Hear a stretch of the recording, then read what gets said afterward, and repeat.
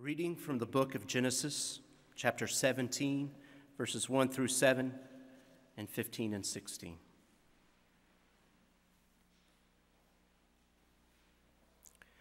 When Abram was 99 years old, the Lord appeared to Abram and said to him, I am God Almighty. Walk before me and be blameless, that I may make my covenant between me and you, and may multiply you greatly. Then Abram fell on his face, and God said to him, Behold, my covenant is with you, and you shall be the father of a multitude of nations. No longer shall your name be called Abram, but your name shall be Abraham, for I have made you the father of a multitude of nations. I will make you exceedingly fruitful, and I will make you into nations, and kings shall come from you. And I will establish my covenant between me and you and your offspring after you throughout their generations for an everlasting covenant, to be God to you and to your offspring after you. And God said to Abraham, As for Sarai your wife, you shall not call her name Sarai, but Sarah shall be her name. I will bless her, and moreover, I will give you a son by her. I will bless her, and she shall become nations. Kings of people shall come from her.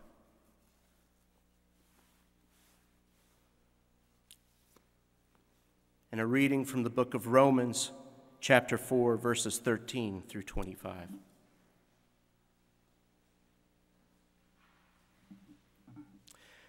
For the promise to Abraham and his offspring that he would be heir of the world did not come through the law, but through the righteousness of faith.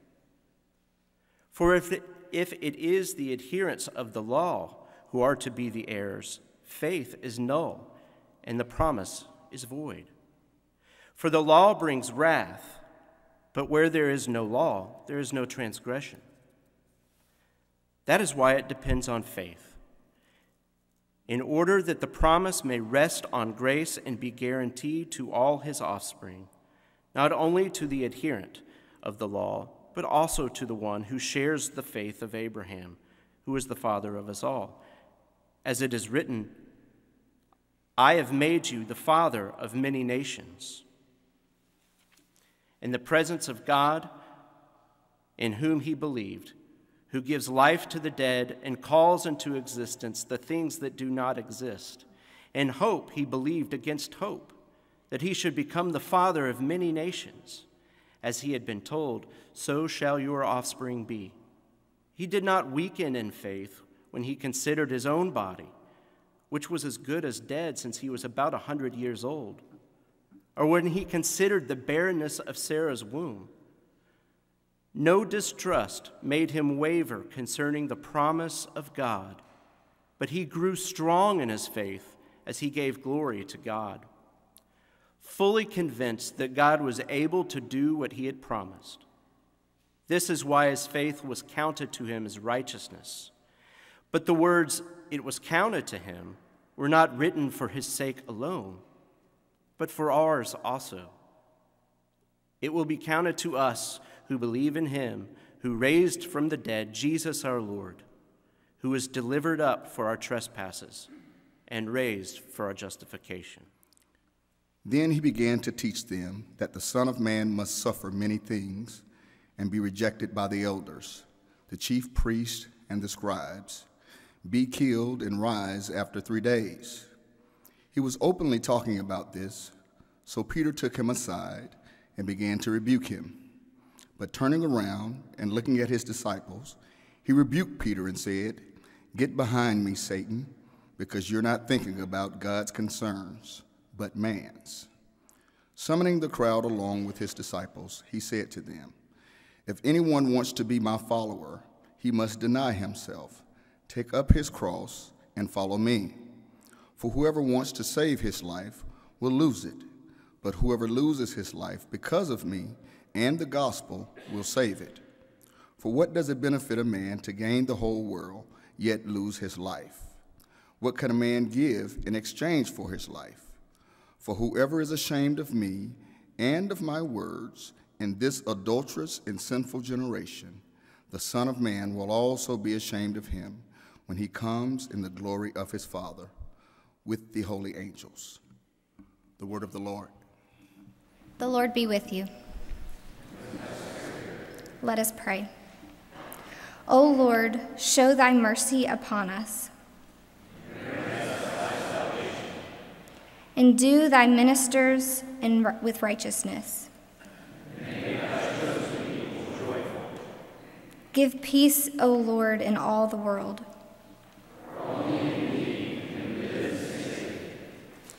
Lord, keep this nation under thy care.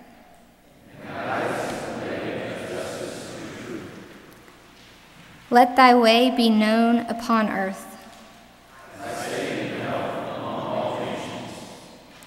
Let not the needy, O Lord, be forgotten.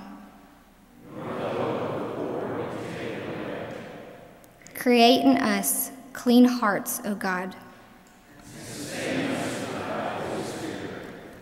We beseech you, God, to care for all that are hurting, lost, or grieving. And we are humbly thankful for your continual attendance to the needs of the Beeson community.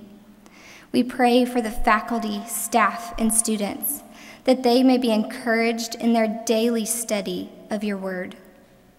For Mary Dorset, Francis Gaston, Armstead Herndon, and James Earl Massey, we pray for healing and persevering strength. We pray your blessing upon Parker and Kyra Wendell as they serve your kingdom in France, and for all missionaries, that your spirit would comfort and inspire Christians all around the world. And today we pray for Dr. Pasquarello, that your word may be proclaimed. Now, as Christ our Lord has taught us, we are bold to pray. Our Father, who art in heaven, hallowed be thy name. Thy kingdom come, thy will be done, on earth as it is in heaven. Give us this day our daily bread, and forgive us our trespasses, as we forgive those who trespass against us. And lead us not into temptation, but deliver us from evil. For thine is the kingdom, and the power, and the glory, forever and ever. Amen. Lord, send your Spirit, and kindle our hearts and illumine our minds, that we may hear with joy what you say to us today. Through Christ our Lord. Amen.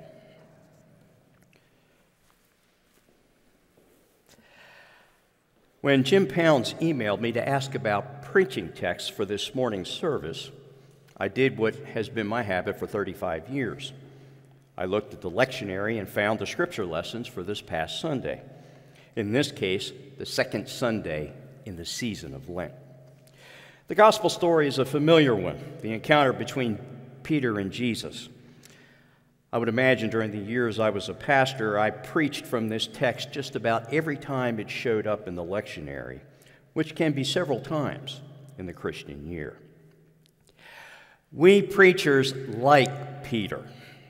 He's a rather large personality, yet one who seems so down to earth and human. To put this in preacher talk, you could say he's relevant and accessible. That his all too evident failures and shortcomings resonate deeply with people. Peter is hardly the picture of a stained glass saint. But I think another reason preachers love Peter is that he provides cover for our desire to assert ourselves more forcefully in preaching. What I mean by this is that Peter can function metaphorically as a hermeneutical blank check onto which we can write those things we determine need to be critiqued, challenged, and changed. And I must confess to you that I've done this myself with more than one sermon from Peter's story. These are the kind of sermons preachers like to describe as prophetic, a time when the preacher can get passive-aggressive, calling out for sharp criticism all kinds of people, groups, attitudes, opinions, ways of thinking and living, all in the name of God, when the preacher does not agree with or like them. So when I saw Peter was our gospel lesson for this past Sunday, my homiletical imagination shifted into high gear. This is what typically happens when I try to prepare a sermon. I read the text and my mind is immediately flooded with impressions, perceptions, images, ideas, even whole sermon outlines that have a good feel about them. And so I quickly created in my mind a sermon for today's service, a sermon I thought would be fitting for a seminary audience, a sermon focusing on Peter, who shows us what to avoid and what to do in the practice of ministry. You know, something like this. Bless his heart, poor Peter just didn't get it. But I'm here to tell you today how we can. Well, I had to delay completing the sermon for about a week after being sick earlier this month. In fact, it slowed me down long enough to begin questioning what I'd already decided to preach. And the more I meditated on the story of Peter, the more my attention was drawn away from him to Jesus. Yes, Peter is quite interesting, a wonderful character. But his significance for us is his witness to Jesus Christ. And I began to realize that my desire to rush headlong into preparing a sermon was actually a very Peter-like thing to do. As Jesus said in his rebuke of Peter, you're setting your mind not on things, divine things, but on human things. And so you can see I had ignored the things I ask students to do in my preaching classes. The Psalter for this Sunday is from the last part of Psalm 22. Before I began reworking the sermon, I decided to listen, and what I heard is a remarkable act of praise to God I had overlooked. You who fear the Lord, praise him. All you offspring of Jacob, glorify him. Stand in awe of him, all you offspring of Israel. For he did not despise or abhor the affliction of the afflicted. He did not hide his face from me, but heard when I cried to him. It is true that what and how the church prays is intimately related to what and how the church believes and lives as God's people. St. Augustine says these words give voice to the praise of Israel, the praise of Jesus, and the praise of the church. This is a great chorus of praise that began with Abraham and Sarah and will continue to resound through the centuries until it's taken up and perfected in the glory of God's eternal kingdom. Friends, we're here today because God has called us to join our praise with that of the whole church, to find our true life within the living praise of a people raised up by the grace of God in Jesus Christ. But back to Peter. I began to understand better why Jesus rebuked him. He had answered the question Jesus put to the disciples, "Who do you say that I am?" with this confession, "You are the Christ, the Messiah." This was not a brilliant discovery by Peter or a creative insight. It was revealed to him, and his confession is itself an act of ascribing honor and glory to Jesus. Jesus, however, did not leave the matter there, but followed with an astonishing disclosure of himself, his glory, his authority, and power to rule.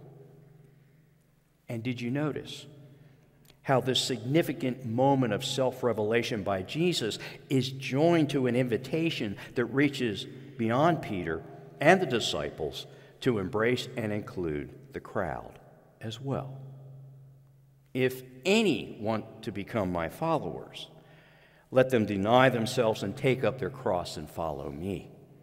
For those who want to save their life will lose it, and those who lose their life for my sake and the sake of the gospel will save it. For what will it profit them to gain the whole world and forfeit their life? I read some commentary on these words during my sermon preparation. Some of it sounded like bad news rather than good news. Some of it sounded like a job description, rather than the joy of knowing Jesus and sharing with him the life of God's reign. It sounded like Jesus is scolding us, telling us we need to do more and try harder, to be more sacrificial and less selfish if we want to qualify as his disciples, if we expect to find a place in God's kingdom. One writer put it this way: discipleship is not for the faint-hearted. But that left me wondering, if this is true, then where does it leave us in our all too faint-hearted, weak-hearted, half-hearted ways? Is Jesus calling for heroic faith?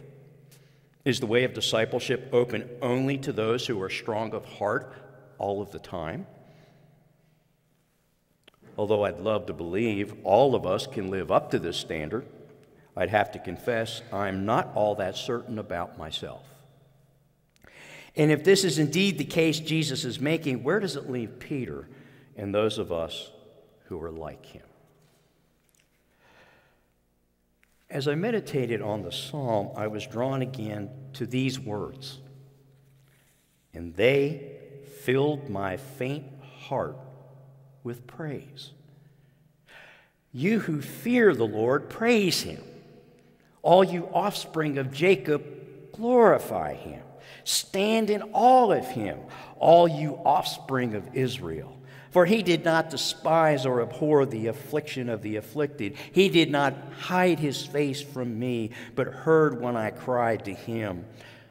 The poor shall eat and be satisfied. Those who seek him shall praise the Lord.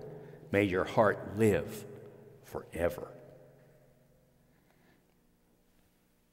Maybe this is what it means to deny ourselves, to take up the cross, to save our life by losing it for Jesus' sake, for the sake of the gospel, for the praise and glory of God. I was raised in a church that taught me to understand the Christian life in two distinct steps or phases. The first step or phase was making a decision to accept Jesus as my Savior, which I did at a very early age. As I got older, I was told it was time for the second step or phase, which was to confess Jesus as Lord and to commit myself completely to him. As some might say, to become a real Christian. Now, excuse me. Now, this was communicated to us on a weekly basis, Sunday morning, Sunday night, as well as on Wednesday evenings.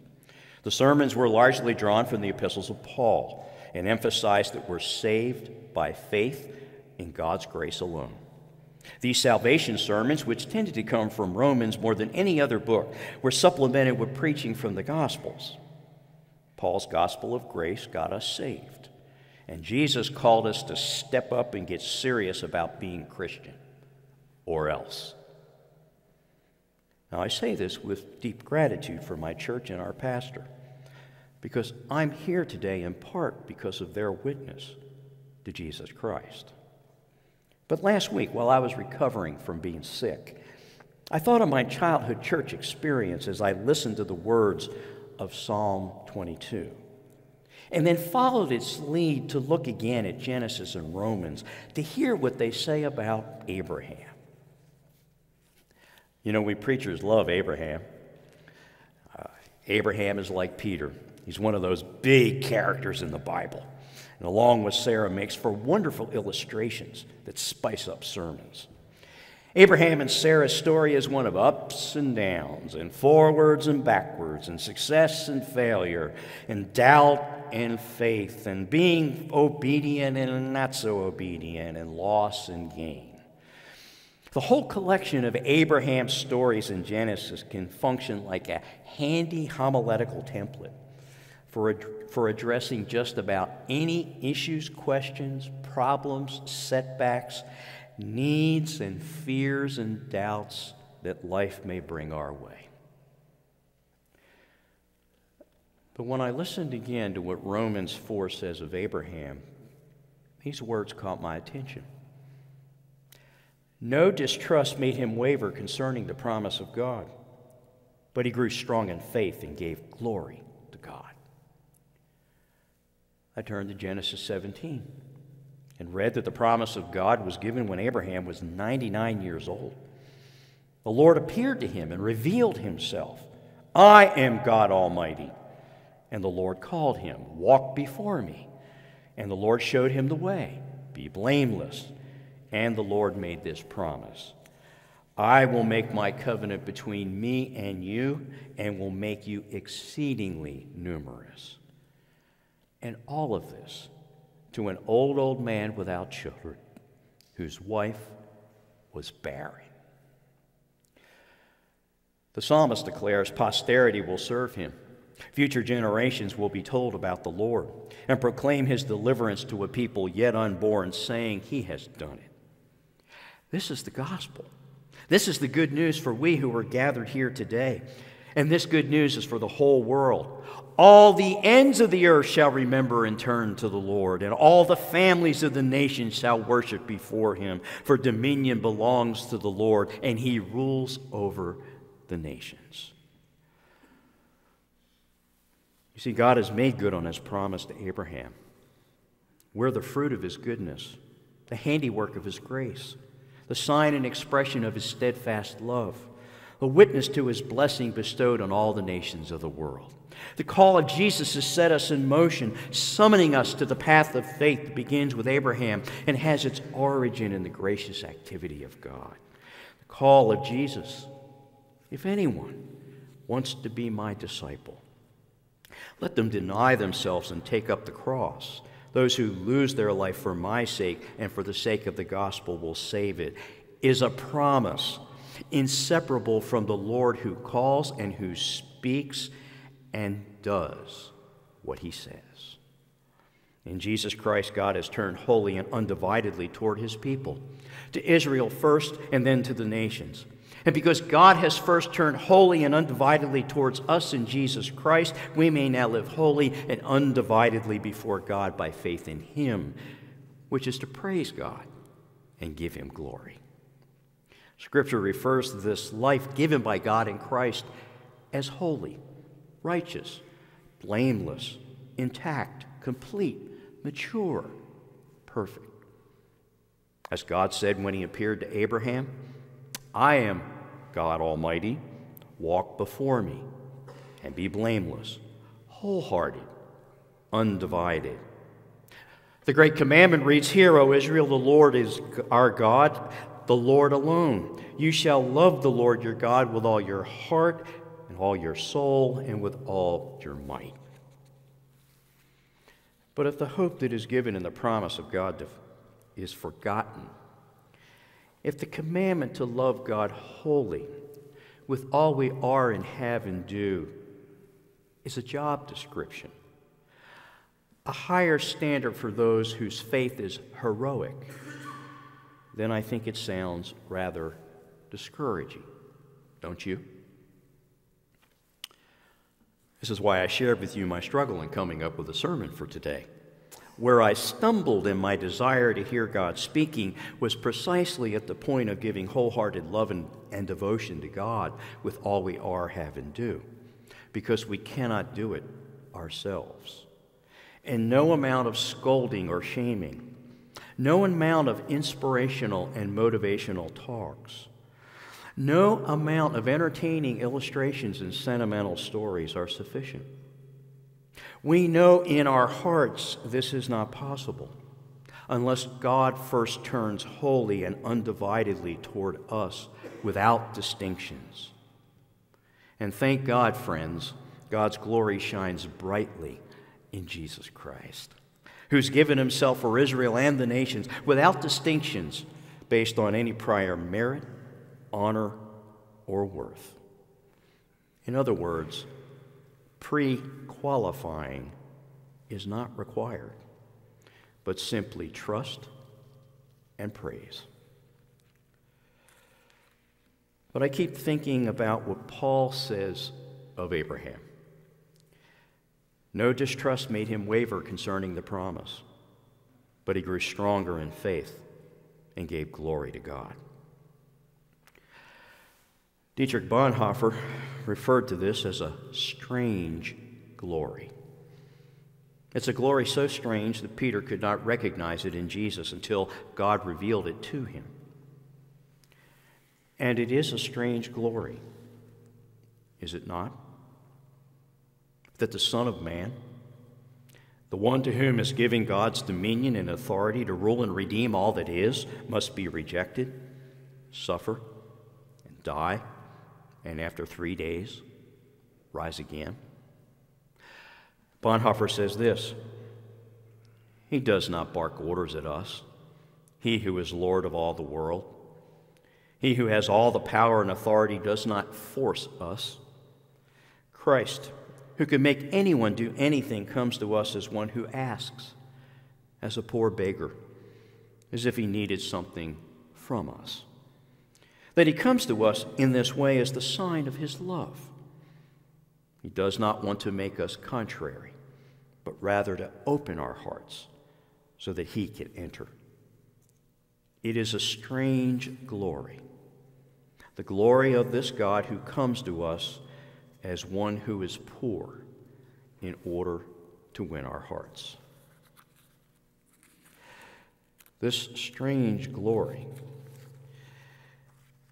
revealed in a weak, suffering, crucified Lord, is the glory of the Holy Trinity, in which God's radiance manifests God's lively desire to love and be loved by us. Praise the Lord, you that fear him. Stand in awe of him, O offspring of Israel, all of you of Jacob's line. Give him glory. The God of Abraham praise, who reigns enthroned above, ancient everlasting days, and God, the God of love.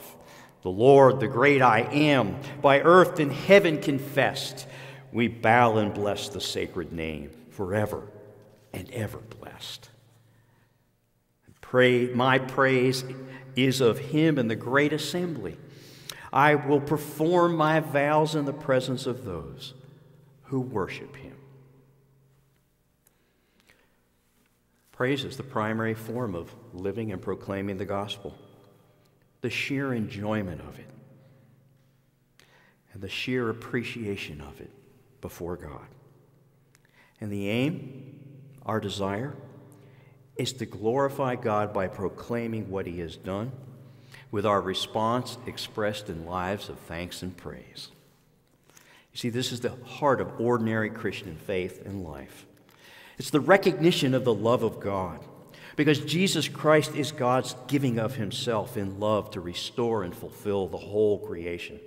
And praise of God recognizes who God is and what God has done, and first of all enjoys and celebrates the astonishing love poured out by the Holy Spirit in abundance.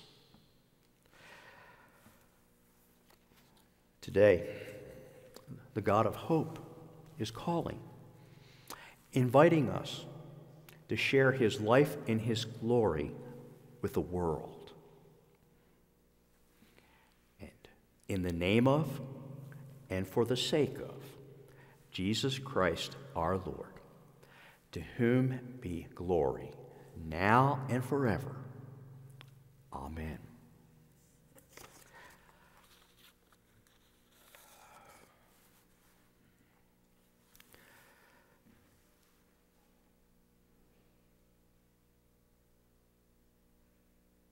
Lord, we hear your voice.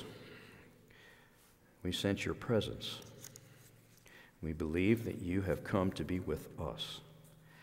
And out of the depths of your great love, you have claimed us for yourself. Open our hearts to receive you and to be responsive and receptive to your gifts and to follow your lead, so that in all we do, our lives will be marked by trust and praise, and you will receive the glory. Amen.